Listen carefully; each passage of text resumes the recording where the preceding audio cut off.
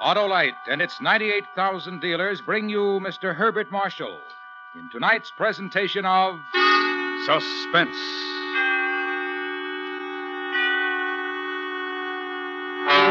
Tonight, Autolite presents the story of a man who, having no fear, attempted his own death. A new dramatization of C.E. Montague's Action. Our star, Mr. Herbert Marshall.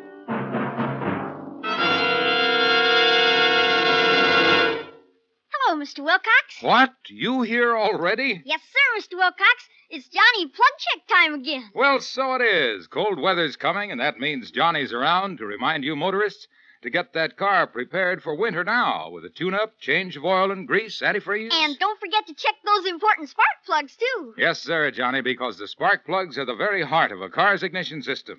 When they're right, you'll start quicker and surer every time, even in coldest weather. So visit your Autolite spark plug dealer. Right, Johnny. He's a tune-up expert and a specialist on spark plug cleaning and adjustment. And if replacements are needed, he'll recommend a new set of ignition-engineered Autolite spark plugs, like the amazing double-life resistor spark plug.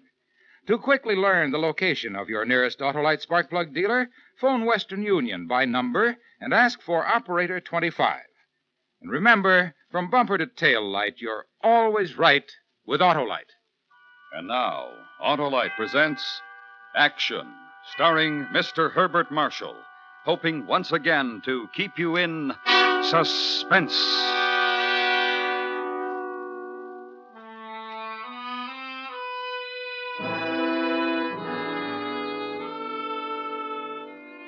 It happened very simply one Monday morning. I woke up and there was a slight numbness all down my right side. The arm, fingers, a good deal along the leg, rather less in my foot and just a little in the head. I lay still for a moment to let it pass off, but it didn't. And I suddenly knew that it wasn't going to. I'd heard about such things, other chaps at the club, the office. Now it had happened to me. I remember getting up. I could still stand, walk, dress and shave, but the numbness went on. That morning, instead of walking, I took the tram to the office. It was a pleasant autumn day, and there were a lot of young people aboard, healthy young people. The conductor moved down the passageway, collecting fares. Yes, please. Your fares, please. Your fares, please, sir. Wellington Avenue, please. That's threepenny, sir. Right you are. Oh, now, we don't take buttons, sir. I am sorry, I thought That's quite all right, sir. Does rather look like silver. And let's see. Here's a threepenny bit, sir. Thank you. Any more fares, please? Your fares, please. His tact and sympathy were perfect. And I had a new care now. Sight, too. Was that going? Sight, touch, the whole sensory business. Losing precision. Entering on the long slope to decay. I don't think I got much work done that morning. Going away, what I did was good for me. Kept my mind off things. I had a 1:45 appointment with an old friend, Adrian Tillett, whom I hadn't seen for a month or two. We'd arranged to meet at my club. I was a little early and sat in my usual place to wait for him. I say, Bill. Yes? Did you hear about Chitterhouse? They brought his birdie back to England yesterday. Yeah, I know, yes. You've done some mountaineering yourself, haven't you? A bit. Blast if I know what you fellows see in it. Bloody awful way to die, if you ask me, falling off a mountain. I suppose there are worse ways. Try to tell that to his wife. Well, I'm feeling a bit peckish. Will you join me for lunch? Thanks very much. I'm waiting for someone. All right, cheerio. Hello, Bill. I'm sorry to keep you waiting. No, you haven't. I've just got here myself. Oh, hold on. Steady. I say, you look seedy. Feeling all right? Yes, splendid. Come along, we'll have a bite to eat. Good. I'm famished.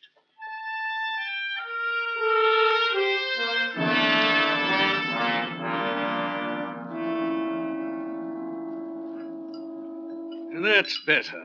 Cigar? Thanks. What about you? I don't think so. Look here, Well, is anything wrong? I mean, well, You look like a dying duck in a thunderstorm. Something I can do? I'm afraid not. Serious? I suppose it is, in a way. If you want to talk about it. I might as well. I woke up this morning, and I felt numb. The right side. I must have had some sort of a stroke during the night. Have you been to the doctor? No, I don't think I shall. You know as well as I do what he'd say. But, my dear old boy, you can't let a thing like that just go. I don't intend to be an invalid for the rest of my life, Tillet. I've seen this happen to people, so have you. End up in a bath chair, being fed by some harridan nurse who won't even let you wipe her own nose. No thanks. What are you going to do? I don't know yet. The big thing seems to be, how long? How long does a thing like this take? Men like you live to be 100. You're an active chap. There's no reason on earth why... Oh, that's just it. Why don't follow? I don't want to live to any age like this. Say, why not come up to my place on Friday? Spend the weekend. Change of air will do you good. No, I really don't think... Don't be an idiot.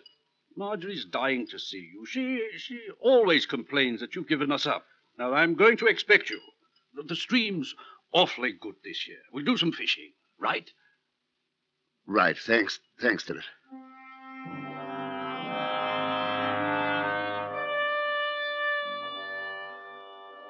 The rest of the week passed, and the sensation of numbness remained with me. Sometimes a bit more or less. At nights, I thought a great deal. On Friday, I drove down to Weybridge. It was obvious that Tillet had told his wife about me. It didn't matter much, except I found myself annoyed at her solicitude. I suppose she couldn't help it. But it was one of the things that definitely made up my mind. I knew what I was going to do. And I told my old friend. We were on the bank of the stream. He'd just landed a nice trout. And we sat down for a smoke. I've made up my mind what to do, Tillet. Oh? Yes. I wondered. Had an idea you were up to something. You've been rather quiet, you know. I'm sorry. Is it any better? No, about the same. I had a dream just before I came down here. I was climbing. It was on a crag that became steeper and steeper as I went up. First it was vertical, and then it overhung more and more until I was actually climbing a reverse slope. Must have been awkward. Oh, it's been done, you know. Has it? Yes, I read about it, but I've never done it myself. What happened in your dream? I fell. Woke up. I thought a lot about it. It's that margin of safety, you know. One does a lot of climbing, and if you're any good at all, you don't slip in the really difficult places. But supposing you pare away at the margin of safety, an experiment. What could you do before all the margin was gone? If you didn't care? I don't know. I haven't tried climbing. If one cut out the old fear of death, one could do some amazing things. Is that what you're going to do? I think so. Yes. Look for one of those crags? Yes, I've never done that. I know of one I'd like to try, Zenal, the Charliehoch. It's a ridge of the Weisshorn. Sounds impressive. Oh, there are higher mountains, but not many more interesting. If you want to be a human fly, why not try the chalk pit down the road? Straight up and down. Not so far to fall. That wouldn't do. No. It wouldn't, would it? I'm not going to say anything, Belle. There's nothing one can say, really. I wish you wouldn't do it, and I understand why you think you must. When will you leave? Next week.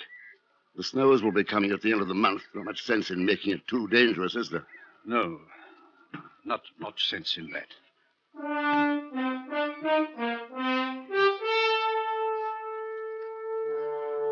Ten days later, I arrived at Zenal and met an old guide I'd known for many years. His name was Gaspar, and he knew the mountains of the Alps as very few men know them. He and his wife ran the hotel, and after dinner, it was my first night there, we talked over a cognac. It is good to see you again, my friend. I repeat, what a surprise, and so late in the year. I remember July was my month, wasn't it? Ah, those days. We did some fine climbing, you and I. Fine. And where shall we go this time? My time is my own, and now yours. The amateurs have gone. We shall climb for sport, huh? Perhaps so. I want to try the west side of the Charlie Hook. Good, good. Hope you won't be upset, Gaspar. First time I go up, I mean to do it alone. Alone? Yes, Did you say the west side? that's right. May I speak of something I've noticed? Of course. When I saw you today, I noticed something, a slight limp. You have been in an accident? No, just a little stiffness. You have done some climbing since we last were together? Not much. But the west side of the ridge, for a man out of condition, is that wise? I don't see why not. When do you plan to start? Tomorrow? I have never tried it myself. I'll give you a full report. Yes, I hope you will. The last man who tried it never came back. He fell, and we still have not found the body.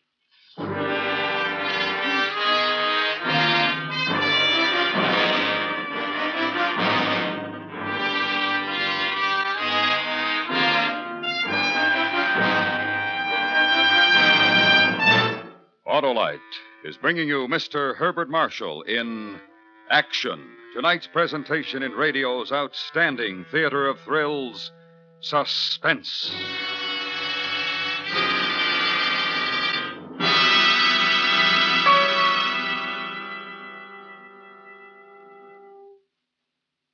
The frost is coming, so be wise. Now is the time to winterize. Right, Johnny Plugcheck. Time for that winter tune-up. Change of oil, grease, and some antifreeze. And check those important spark plugs, too. Ah, yes, spark plugs are the very heart of your car's ignition system. And when they're right, you'll start quicker and surer every time, even in coldest weather. If replacements are needed, your Autolite spark plug dealer will recommend a brand new set of ignition-engineered Autolite spark plugs. Like the double life resistor spark plug, the greatest spark plug advance for automotive use in the past 25 years. It gives smoother engine performance and quick starts for twice as long as spark plugs without a built-in resistor. And the resistor spark plug is only one of a complete line of Autolite spark plugs, ignition-engineered for every use. So when you're getting your car winterized, make sure To check the spark plugs, too. see your nearest Autolite spark plug dealer this week. And remember, from bumper to tail light, you're always right with Autolite. And now, Autolite brings back to our Hollywood soundstage Mr. Herbert Marshall in Elliot Lewis's production of Action, a tale well calculated to keep you in suspense.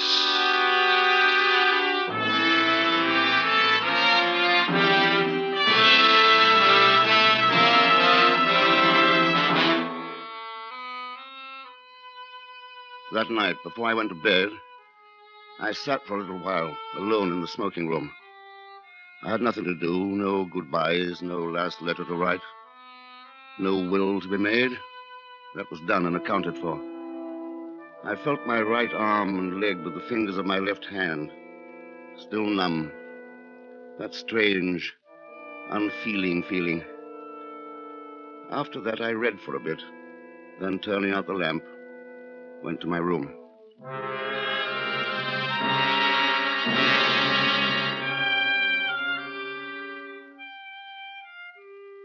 The next morning was dazzling, the soft green valley meadowland sparkling, and above, against the bluest of skies, the mountains. The autumn sun was warm, and as I decided to travel as lightly as possible, I was glad for that. Leaving the hotel, I made my way past the cow barn, the tiny post office, and on toward the path which led gently upward. I must have been walking for about 5 minutes when he caught up with me. Herbert! Oh, I nearly missed you. You were gone before I knew it. Oh, good morning, Gaspar. A beautiful morning for your climb. I thought if you did not mind that I would walk with you to the bridge. Well, I don't mind in the least. My wife was worried I'm sorry to hear that. about you. My wife is a woman who has premonitions. You know women. Yes, she needn't have worried, you know. As I told her, you are one of the best. Still, she could not understand why you would suddenly appear and decide to climb the most difficult place on the mountain. Surely she knows mountaineers. Yes, she knows them. And she knows they do not attempt such things without a little practice, of flexing of unused muscles. I'm in splendid form, Gaspar. Up there. That is where you go, huh? The bulge. Yes. And when you have conquered that, you will come back? What an odd question. Exactly what I told my wife. She had a premonition that all was not well with you. You'll have to reassure her, won't you, Gaspar? Yes, I shall, my friend. I'll say goodbye here. Yes, I wish you will be all right, Herbert. Remember to conserve your energy, and when you reach the top, come back to us. You will come back. Yes. Good luck.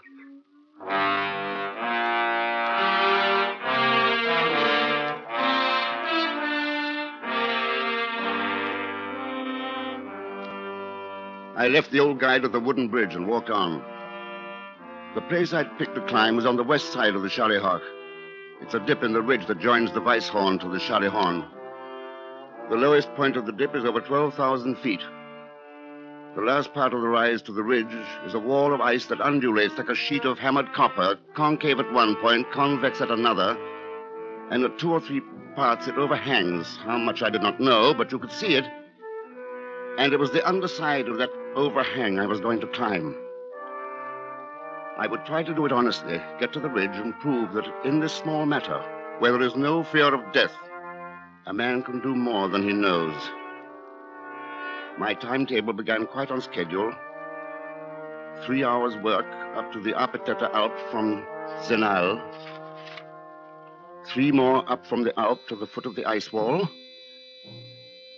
Half an hour for food, another half an hour for final preparations. Then I was at that point, the wall of ice, and above the great overhanging bulge. It stood out above me like a gigantic blister on the face of the ice. Must have been 40 feet in diameter. And it jutted so much that a stone dropped from its outermost point would only have touched the slope again some 100 feet lower. To reach that outermost point, I knew I would have to climb for about 20 feet as you climb up the underside of a ladder that leans against the wall.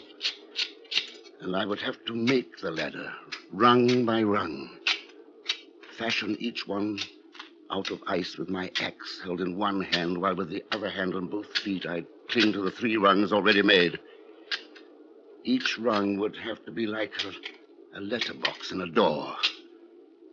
Big enough for the toe of my boot to go into, but shaped so that when my hand entered, the fingers could bend down inside and grip as you grip the top of a fence. Then I was there, and the overhang was before me. The work was amazingly hard. I'd only carved 5 letterboxes and used them, and an hour had gone. 5 more, and daylight was failing. My left hand was chilled, almost dead with the ice it had gripped, and my right hand swollen and sore from the constant use of the axe. My right knee began to shake uncontrollably, and I almost laughed. Chattering teeth. I looked up, and some 8 feet above was the goal. Beyond it, I could see nothing but a tranquil sky with a rose-colored flush dying out of it. And suddenly, very clearly, as a complete matter of fact, I knew I couldn't get up those 8 feet. My strength was going. I was about finished. And then, because the will is there until the end, I tried again. Tried. But the axe barely scratched the ice. My left hand was frostbitten past feeling. Only 5 more feet to go. but 5 more than I could drive myself to. This was the finish then. What I'd set out to do. And now it was the end. I'm done. I didn't know why. I was still holding on. Holding. And it was queer. Something was very queer. I felt little chips of ice stinging my cheeks as they slid down from above. Was an ice avalanche coming? What did it matter? Let the ice do what it wanted. My business with it was done. Then there was a sound. A gnawing, a hissing sound. I saw the ice axe slide over the bulge overhead and move out over my head to drop far below. Someone was above me. And suddenly, I don't know why, there was a lightness in me. No more dream. No more dying. I had to go up. Up and quickly. No longer the care in cutting the steps. Now they were marvels of inadequacy. I didn't think about it. Just ice cuts deep enough for a footing to raise up to cut the next. And the next. And it must have been 3 minutes. Perhaps less, when my chest came up to the dead center of the bulge and I saw what I had come for. It was a woman, dangling at a long rope's end, her body revolving a little as it hung against the steep ice, and holding the rope, perhaps 80 feet above her, the man, his ice axe driven well into the slope behind, holding well with one hand, the other gripping the rope. Cut the rope, Teddy, cut it. I'm done. It's killing me. Cut it. You must. You can get down. The children think of... You must. It's killing me. Well held, sir. Hold on. It's all right. I'm coming. Hold on. I felt like a fool. Absolute freedom from uneasiness concerning my own plight, for I still wasn't up myself. But I never liked heroics, and this sounded horribly, disgustingly heroic. And I kept it up, and I had to. There in 2 minutes. Hold on. 1 minute more. Just one. Almost. Hold on. Hold on. Half a jiffy. I'm just there. And I'd arrived over the bulge. A foothold on an upward slope. I cut a big step close to where her feet hung, planted my own firmly in it, and took her weight on my shoulder. Slowly the man above paid out the rope till she was by my side, standing safe. You're quite a happy sight. Have you got her? All right? Yes! Right as rain. Give us a moment or two, then dig in, and we'll come up. Yes. Yes, all right.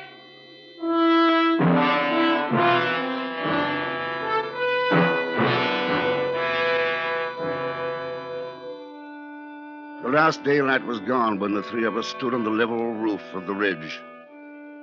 I tried my best not to look at him or at her. These are things best not observed. I think she stayed in his arms for a long moment. Well, you understand. Thanks. Thanks for our lives. Oh, Lord, I just happened to be there. Luck, that's all. Yes. Luck. I suppose we'd better push off. Getting a little chilly.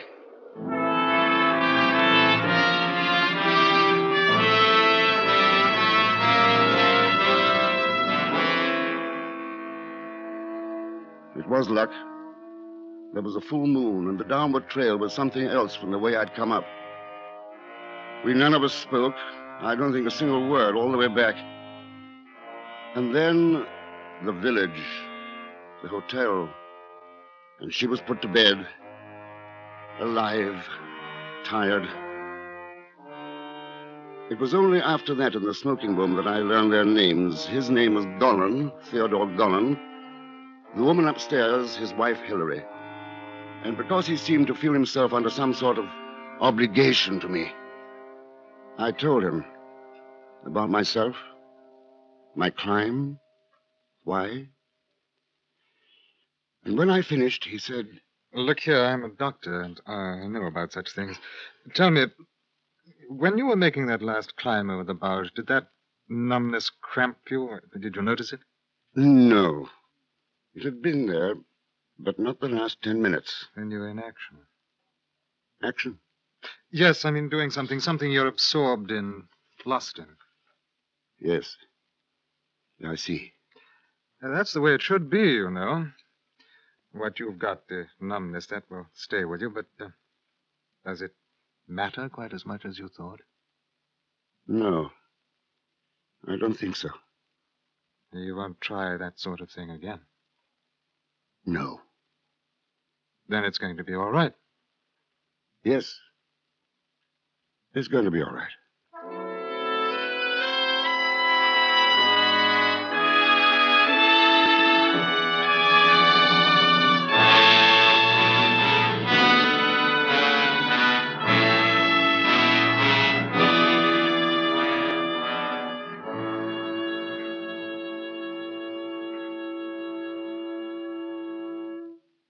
Suspense, presented by Autolite. Tonight's star, Mr. Herbert Marshall.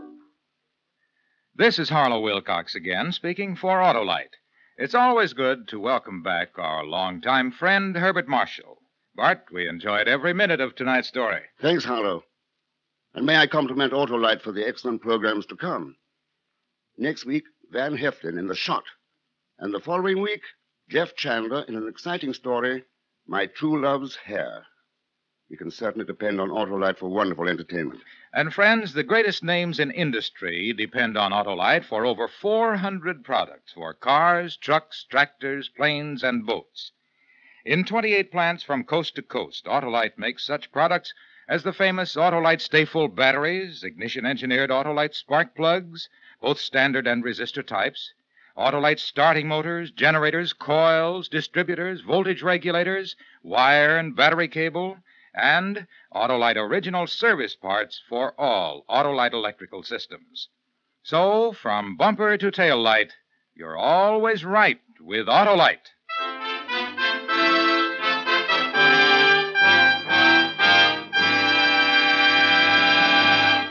Next week, the story of a duel, an incomplete duel, since one of its participants chose to wait and owe his adversary the shot. Our star, Mr. Van Heflin. That's next week on Suspense.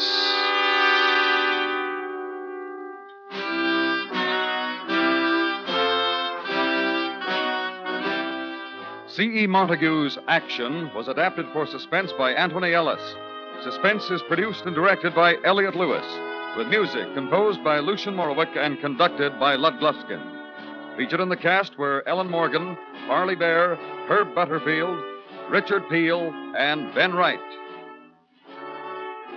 Herbert Marshall will soon be seen in Riders to the Stars, Ivan Torr's Technicolor production for United Artists. And remember, next week, Mr. Van Heflin in The Shot.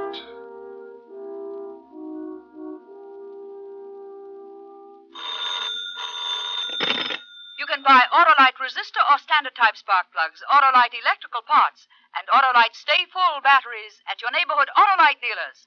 Switch to Autolite. Good night. This week and every week is a good time to hire the handicapped. Surveys have proved that properly placed handicapped workers are steady and reliable. Consult your state employment service and hire the handicapped. This is the CBS Radio Network.